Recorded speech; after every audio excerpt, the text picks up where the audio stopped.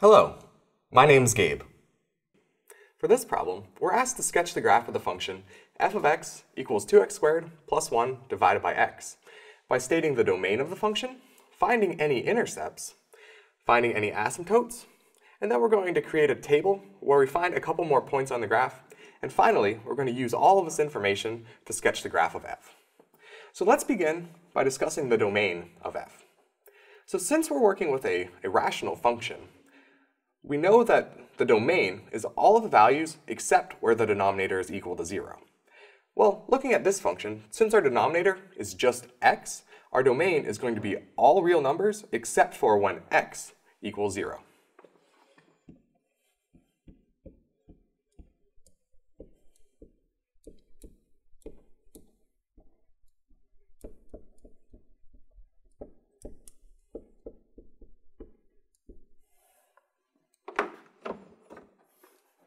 For part B of this problem, we're asked to find any of the intercepts. So let's begin by talking about the y-intercept. So remember, the y-intercept comes from when x equals 0. Well, from right here, when we talked about the domain, we said the domain was all real numbers except for x equaling 0. So what this tells us about the y-intercept is that we don't have a y-intercept because we can't have x equals 0.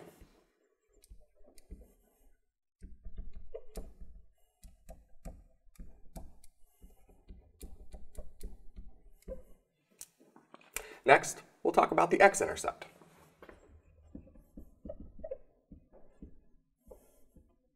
So if we're looking for the x-intercept, remember, this is when we want to set our function equal to 0 and solve. So the equation we want to solve is 0 equals 2x squared plus 1 divided by x. Now, we know that this is only going to be true when the numerator is equal to 0. So we'll set 2x squared plus 1 equal to 0. And something that you might see here, you might not see it until we go a couple steps further, is that this is actually never going to equal 0 because we have 2 times x squared, which is always going to be a positive number, plus 1. So we're never going to be able to get 0, but we can take this a step or two further and see what we end up with. So let's subtract 1 from both sides of the equation. So we have 2x squared is equal to negative 1. And here we can divide each side of this equation by 2, which leaves us with x squared equals negative 1/2. So now if we were to try to solve this equation, we wouldn't get real solutions. So since we don't have a real solution to this equation, what we'll say is that our function has no x-intercepts.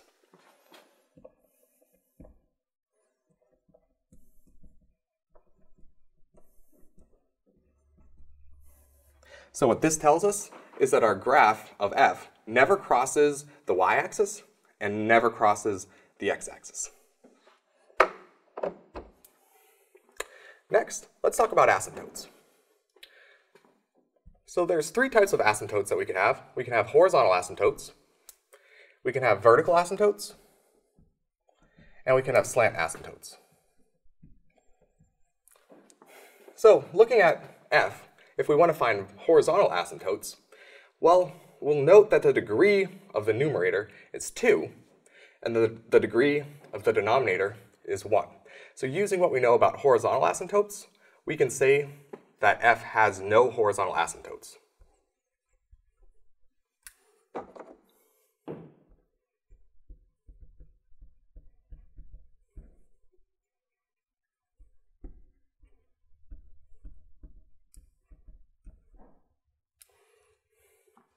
Next, we'll talk about the vertical asymptotes.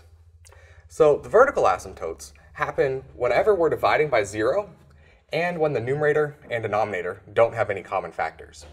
So looking at our function, we'll see that the numerator and the denominator don't share any common factors. So we're going to have a vertical asymptote when the denominator equals 0. So a vertical asymptote is an equation of a line, and it's x equals 0. Because that's what makes our denominator equal to 0. The next thing we want to talk about is slant asymptotes. So here, looking at our function, we see the degree of the numerator is 2, and the degree of the denominator is 1. So since the degree of the numerator is exactly 1 more than the degree of the denominator, we are going to have a slant asymptote. So if this was anything other than just x or a multiple of x, we'd have to go through some sort of maybe long division or synthetic division in order to rewrite this to find the slant asymptotes. But what we can do here is we can actually rewrite f by breaking up the fraction, so breaking up the numerator, and we could write f as 2x squared divided by x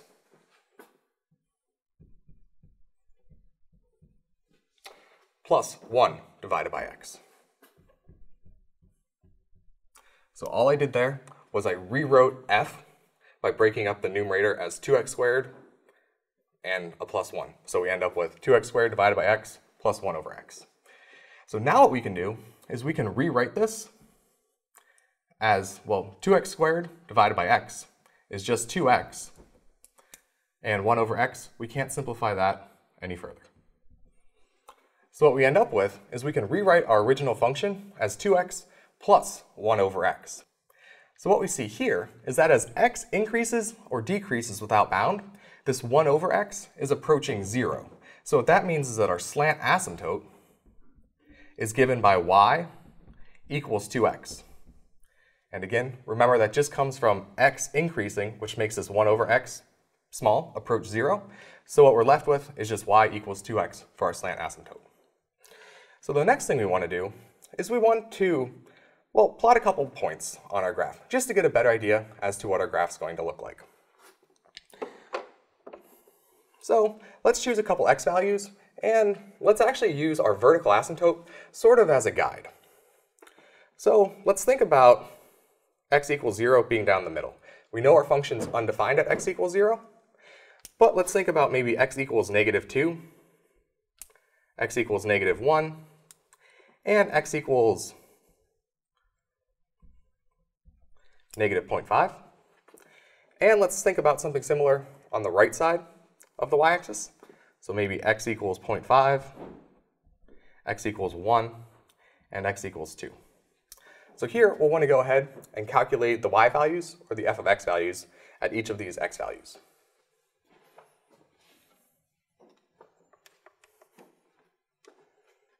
So using a calculator, what I see is that when I substitute -2 into f, we get the value -4.5. When I substitute -1, I get -3. When I substitute -0.5, I also get -3. When I substitute 0.5, I get 3. For 1, I get 3. And 2, I get 4.5.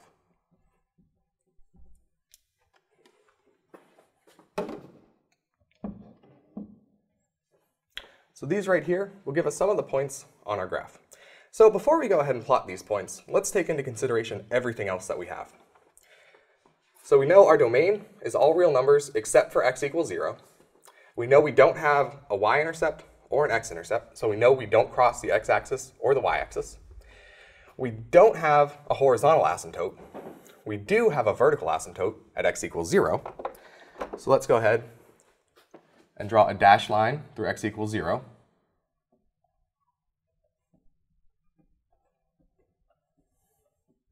So that line right there represents our vertical asymptote. We have a slant asymptote, y equals 2x. So let's plot a couple points here and see what this graph, or see what the graph of our slant asymptote looks like. So we'll come over 1, up 2, pass through the origin.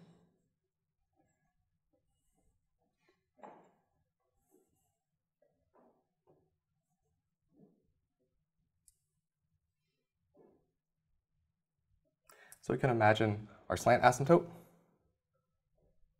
just passing through these points. So now what's left? Well, let's go ahead and plot these points. So when x was -2, our function value was -4.5. So we're coming down -2 and -4.5. will actually put us a little bit below where my graph is, but that's okay.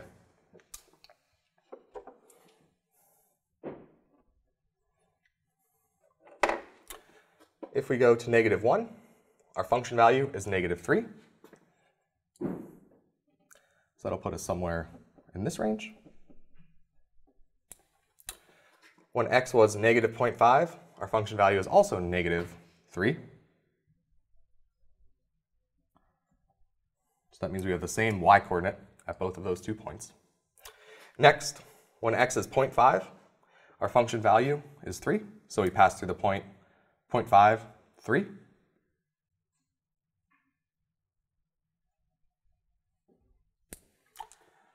We're also passing through the point 1, 3.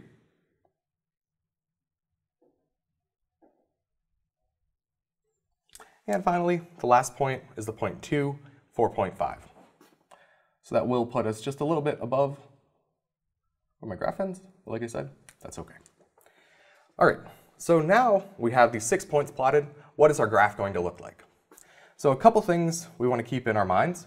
Our graph never crosses the x-axis or the y-axis because we don't have any intercepts. We have a vertical asymptote at x equals 0. So that means our graph is going to approach this line from either side. And now, just something to mention, our graph's not going to do something like this because we can't cross this x-axis. So on the left side of our graph,